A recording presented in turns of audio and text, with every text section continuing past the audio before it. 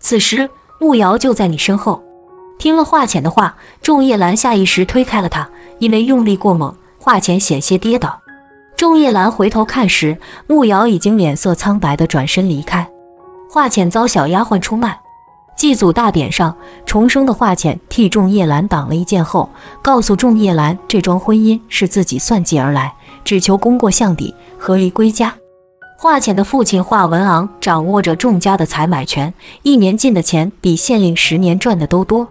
仲夜兰不愿休妻，华浅只当他是碍于情面，才留自己在后院虚度光阴。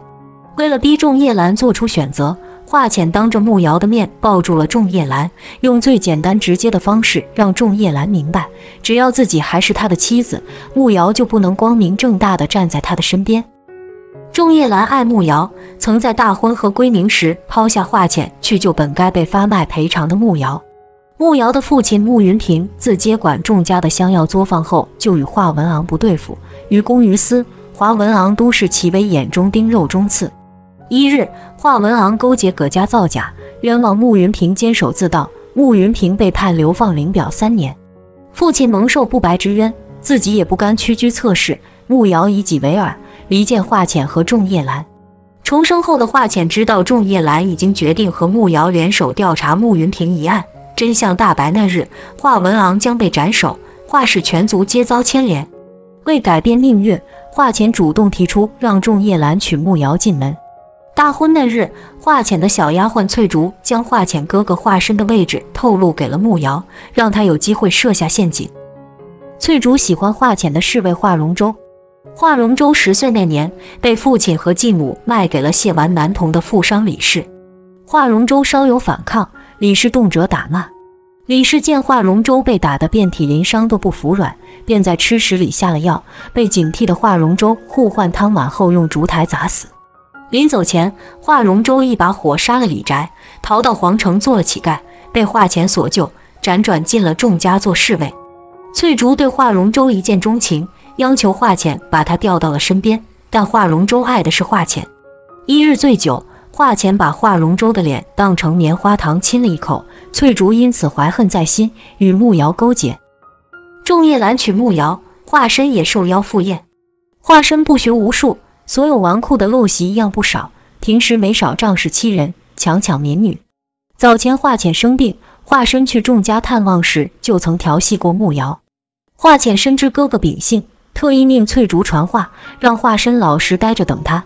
谁知翠竹出卖了华浅，慕瑶的侍女将华深勾引到慕瑶的院子里，将其打晕。慕瑶适时尖叫，仲夜兰赶到，抽出侍卫南风的佩剑，就要废掉华深双臂。华浅下意识地挡在华深面前，仲夜兰一掌击飞举剑相拦的华戎舟，扬言要连华浅一并杀了。仲溪午阻止了仲夜兰。事后，慕瑶解释自己这么做是因为替情同姐妹的贴身丫鬟玲珑报仇。慕家出事后，玲珑被华家买走，因不堪被华深送给其他男人，在华府门口自尽。华浅先让华文昂动用权力查出了慕家所有家仆亲戚的下落，以他们的安危逼慕瑶求仲夜兰放了华深，然后将和离书给了仲夜兰。自从华浅为仲夜兰挡了一剑后，他就开始在乎华浅。慕瑶嫉妒，再起报复之心。华浅要和离，明知是非而不言对错的华文昂抬手就给了他一巴掌。长公主则担心华浅后悔，给他1个月好好考虑。接下来的时间里，华浅致力于陪嫁铺子的账务，同时按照前世的记忆命华戎舟抢在仲夜兰和慕瑶之前，把华文昂的罪证都握在了手里。1个月后的午宴上，2伙黑衣人现身，华深为华浅挡剑而死。翠竹扑到华戎舟身上，让刺客趁乱打昏华浅，将其带走。华浅醒来时，他和慕瑶被绑在悬崖上，黑衣人要求仲夜兰2选1。黑衣人是慕瑶让武硕墨的人假扮的，他想知道仲夜兰的心意，若仲夜兰选择华浅，他便纵身跳下，斩断情丝。为此，慕瑶特意找了处山顶，下面是潭水，中间是藤蔓和树枝，人即使摔下去也无性命之忧。仲夜兰紧张地朝慕瑶的方向迈了一步，华浅见后，用华戎舟送给他的藏着刀刃的手镯割裂绳索。华戎舟随他跌入山谷，直到第2日才背着华浅归家。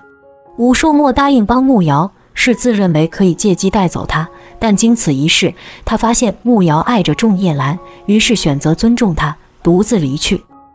华戎舟刺杀仲溪午，华深的死给了华浅最深的伤害。这个一直被他看不上的哥哥，却为了他舍去了自己的性命。华浅发誓要替哥哥报仇，他派人盯着慕瑶，顺藤摸瓜找到了本应离开皇城的武硕墨。华浅敢肆意抓人，武硕墨却没法呼救，落了下风，被华浅抓住。慕瑶担心华浅拿他和武硕墨的关系大做文章，答应替华浅找出另一波刺客。一日，华浅说起刺客的目标是自己，众人皆惊，只有戚如心面色平常，而慕瑶的调查结果也佐证了华浅的猜测。戚如心憎恨华浅嫁给仲夜兰，又得仲溪午宠爱，于是想出了歹毒的计划。华浅用刀将其毁容。戚如心每每行转欲找华浅拼命，奈何他已被仲溪午软禁，隔着重重守卫，他除了叫骂什么也做不了。戚如心毁容失势，戚家赶紧将嫡女送入仲家顾宠，仲溪午让她住进了戚如心的院子里。仲溪午早就知道戚如心是华深之死的幕后黑手，却把事情压了下去，还屡屡阻扰华浅接近调查戚如心。他这么做是因为戚家掌着仲家在南方的所有生意，想要瓦解非一朝一夕之事，戚如心轻易不可动。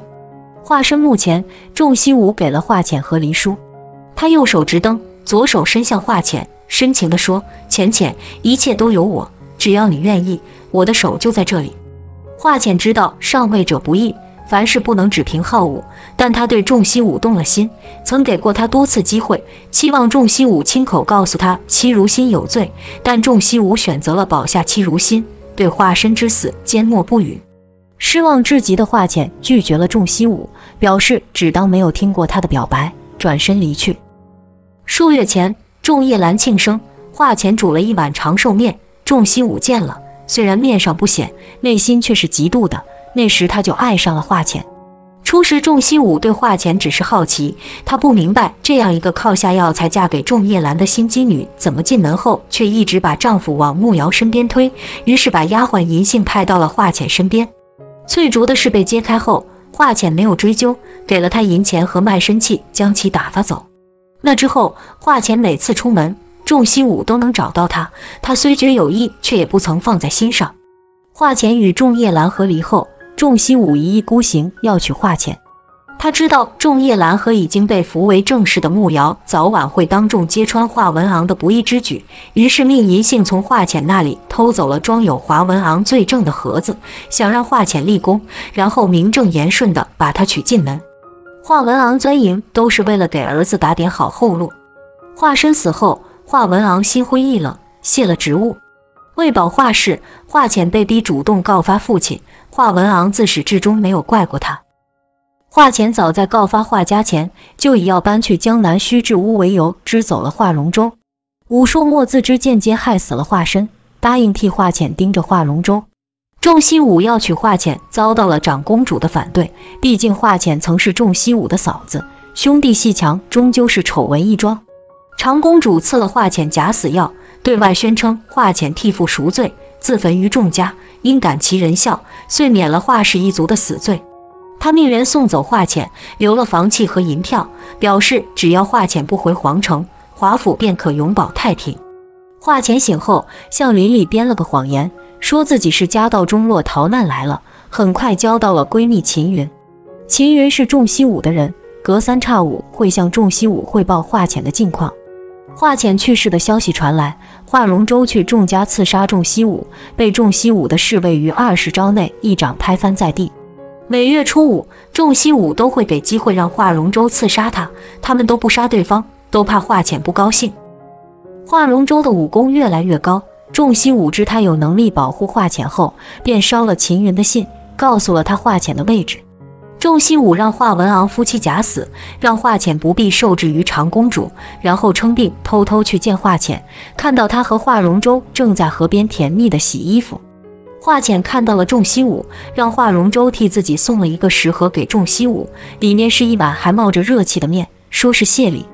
仲溪午红了眼眶，但还是盖上盖子，上马离开。他要的从来不是一碗面，而是那个能为他洗手做羹汤的人。